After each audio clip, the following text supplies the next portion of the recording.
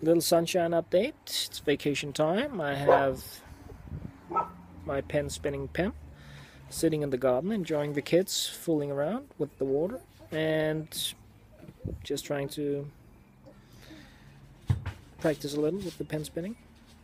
So this is it really. So day 2 with pen spinning. I grabbed myself another pen because I was using my daughter's yesterday, and this has to be like my favorite thing because you can do it without dropping the pen because you're constantly holding it between the 2 fingers, so you can really practice it anywhere you are, and that's pretty cool. So you can get that muscle memory.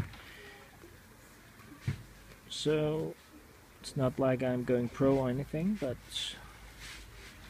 I'm starting to get the feeling of the movement, so that's pretty cool. So this is definitely something that I'm going to be able to practice a lot since I won't be throwing the pen around. So that's just a small update from here.